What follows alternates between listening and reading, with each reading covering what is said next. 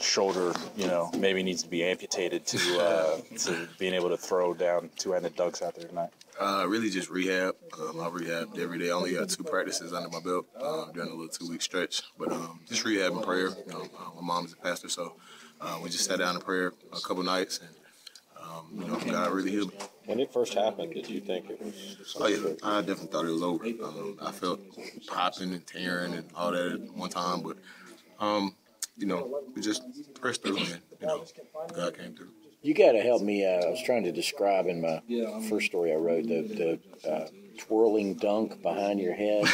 What's the name for that? How do you describe that succinctly? I guess a reverse double pump dunk. I'm not sure I've heard it referred to that as times. Reverse double pump dunk. Yeah, reverse double pump dunk. If you want to put that in the paper. Do you do that dunk if the game's real close? Definitely. Got to get the team hype, crowd hype, especially if we're at home.